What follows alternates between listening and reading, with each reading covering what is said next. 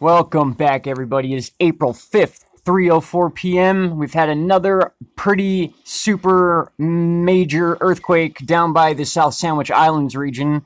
If you guys remember, I posted a video about a 4.4 around this area here.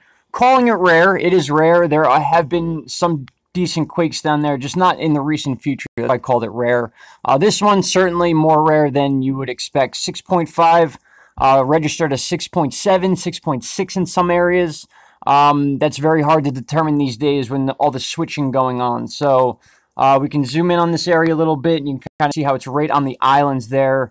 Definitely felt along that entire island chain without a doubt. This is our, fourth, fifth, or maybe even sixth earthquake in the past couple days.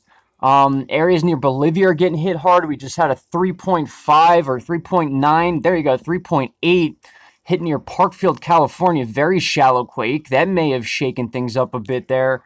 We had this bigger quake up by Alaska yesterday, I believe, right by the Scorpion Hook.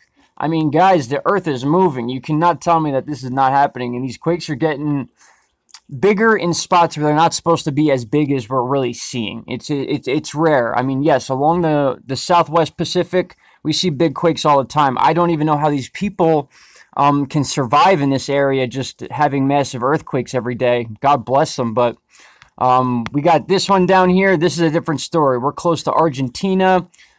We got the South Atlantic fault line right there, and then we got that fault line that comes off the south tip of Africa and then hooks that left turn right across into Antarctica. And that is pretty much where this is meeting, all where that bunches up. So who knows what kind of movement we might get from the rest of the day after this quake. I'm not sure about planetary alignments at the time. That's something you want to check out Channel Ditranium about. He's very good with that stuff, or that team, if it's a team of guys. I'm not sure. But let's see. Let's check out the website really quick that I have pulled up for you. I have a few, actually. All right, so here's the global incident map. They clearly recognize the quake down here. You can see, so yeah, they're calling it a 6.6. So this website's a 6.6. The other one's a 5 or 6.8. But the depth has changed now. So we're at 61 kilometers, I believe, unless they changed that to miles, and the other one was 58 kilometers. I'm not sure. And there's our 3.8 quake we just saw in California. Or maybe not just saw, 71 minutes ago. So fairly new quake. And I haven't even looked at these yet, guys. Wow. I'm actually just waking up. We are night owls because of our job. But 6 hours ago, 5.2. Oh boy, Bolivia got hit again, 4.8 2 hours ago. It is snowing and sleeting again. We're watching Freddy versus Jason before work. Oh boy, and Alaska. Yes, guys, remember we had a very big quake and a possible double situation. It actually ended up being one quake. That was a 6.5 also. That one popped up on my phone as a 7.0.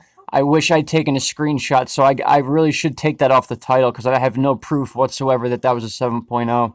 But that's what I got for you guys. So stay safe, be earthquake ready, obviously. Even though this is down by Argentina, guys, you never know. Always be prepared for earthquakes. A very important thing to do, especially on the west coast of the U.S., and we always get those randoms that come up. 4.4 in Atlanta last year. You guys remember that, 2018. It will happen again. I promise you that. Have a great day, guys. I'll be back with another update. Bye-bye.